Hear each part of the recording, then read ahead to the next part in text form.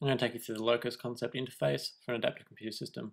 When it loads up here, it will take us to one of our automatically assigned panels. And if I hit the side of the screen, bring up the menu, and we can go back to all panels. These panels are basically user-defined desktops. You can add as many as you need, and be as broad or specific as you want. You can also geotag these panels to a specific location, so as you move from place to place, the desktops automatically adapt. So I'll tap automatic here, and as you can see, it will take us to the living room. The desktops have widgets which we can move around, pop them into the shortcut menu, which is customized for each panel.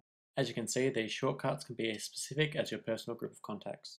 The plus in the lower right corner allows you to add these widgets which you browse from the collection. So I'll hit the left of the screen again to bring up the menu, and we'll jump into the collection.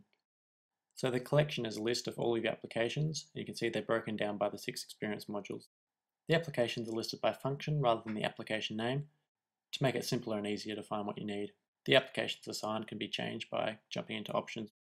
I'll go into Explore here under Creations to show a new concept for browsing files. The user is presented with a grid of their projects, which can be sorted by grouping, name, or date. The Explorer is designed around more real-world interactions to give more natural methods of organization.